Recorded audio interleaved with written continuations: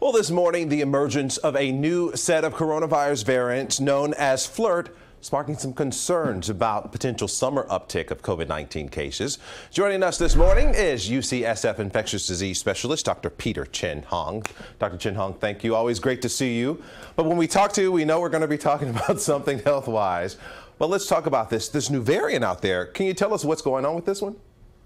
Yes, well, Marcus, we have a new variant, which is, you mentioned, has the umbrella term of Flirt, but specifically people may also hear about KP.2.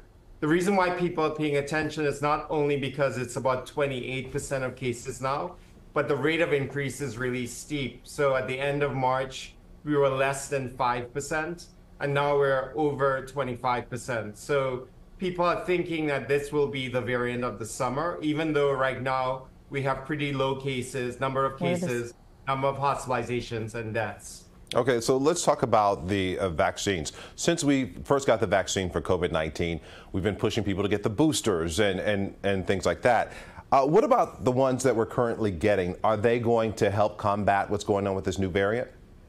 Yes, so we all believe that the current vaccine will protect against serious disease, hospitalization, and death. Only about 25% of Americans have gotten it so far, and about 45% of those over 65.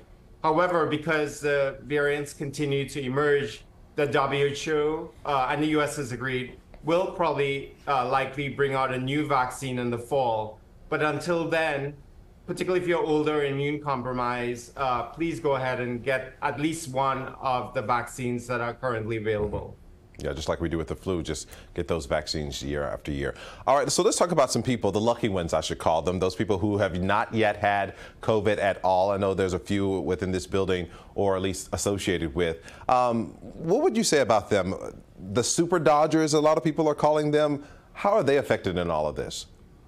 Yeah, so most people in the beginning of the pandemic who thought they were super dodgers actually ended up getting it. So now we have about at least 30% of Americans believe that they never got COVID.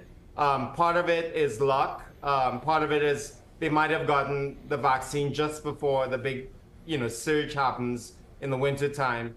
But part of it might also be genetic. So actually in the last few months, there has been a genetic variant revealed where people didn't necessarily not get it, but they didn't know they got it. So this genetic variant made people not have symptoms because the immune system just zapped in and recognized the virus early.